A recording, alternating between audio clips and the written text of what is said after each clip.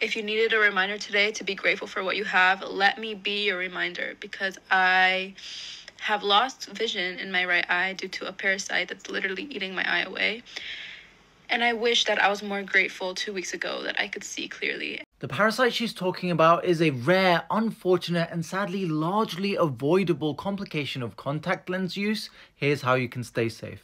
It's called Acanthamoeba keratitis, and the organism that causes it lives almost everywhere in our environment, in dust, soil, and even fresh water, including that from the tap. The thing is though, it doesn't usually cause any issues unless it has the right environment to grow, and that just happens to be between a contact lens surface and the eye. So when your optometrist tells you to wash your hands when changing your lenses, not to sleep, shower or swim with them in, or to use fresh cleaning solution every single day, they're not saying that to be awkward, they're saying that because they want to help preserve your vision. Because cutting corners might save time, but at what cost?